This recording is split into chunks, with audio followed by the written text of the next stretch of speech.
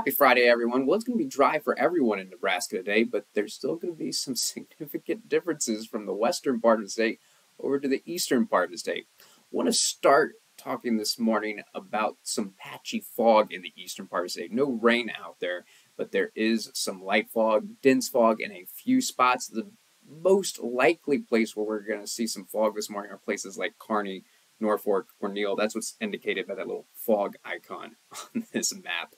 But let's talk about all the differences from west to east. First off, let's talk about wind. So this afternoon, gusts are going to be around 40 miles per hour for places like Scottsbluff and Oshkosh. And then as you go to the east, less wind. So lots of folks in for a breezy day. But in the far eastern part of the state, not much wind at all. Around Omaha, Lincoln, can't even really call it a breezy day.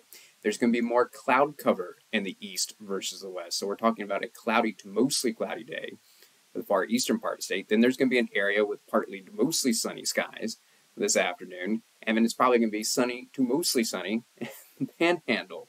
And because there's going to be more cloud cover to the east, less cloud cover to the west, it's going to be warmer to the west and cooler to the east. Notice for Columbus, Lincoln, Omaha, we're looking at high temperatures in the mid to upper 60s.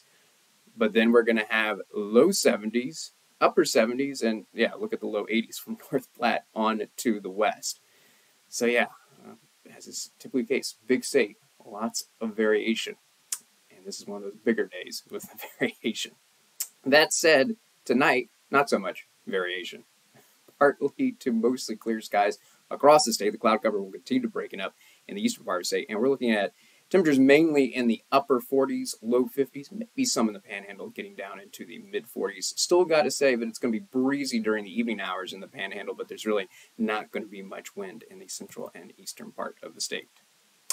So let's jump ahead to 3 o'clock tomorrow. Why? Because that's when I think the rain will begin to push into the Panhandle. Got to mention the small chance for a couple of showers around the Scottsbluff area at 3 o'clock, but I think most of us are going to be dry still at 3 o'clock in the afternoon. Tomorrow looks a little bit warmer than today for everyone. Notice we might even see some mid-80s in the western part of the state. McCook, Scottsbluff, that's a possibility.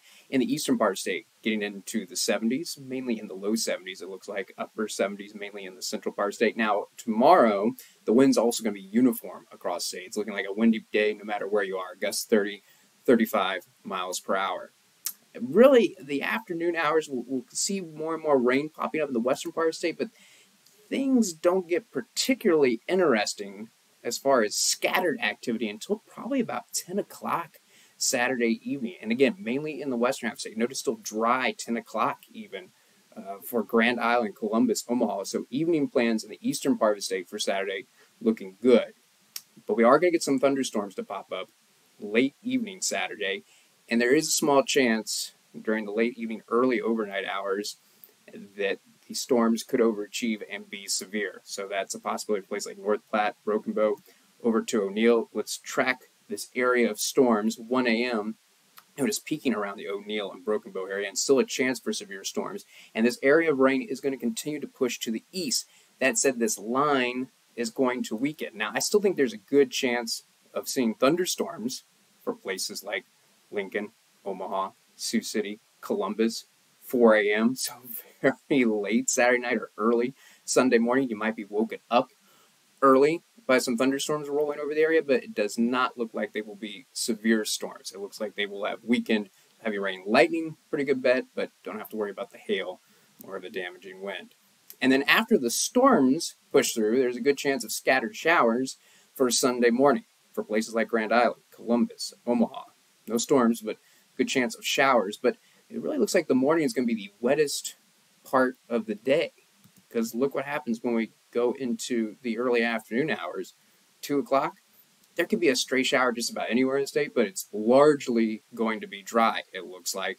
Now, it's a cold front that was the cause of that line of storm, so notice that everybody cooler, particularly in the western part of the state, though. That's where this more significant cool down is going to be. Notice that temperatures are pretty uniform across the state once again. I think most are going to be looking at highs on Sunday in the mid to upper 60s, maybe some getting into the 70s.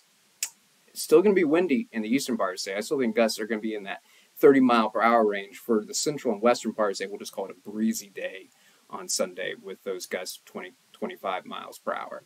Hey, you got dinner plans with mom? Sunday night.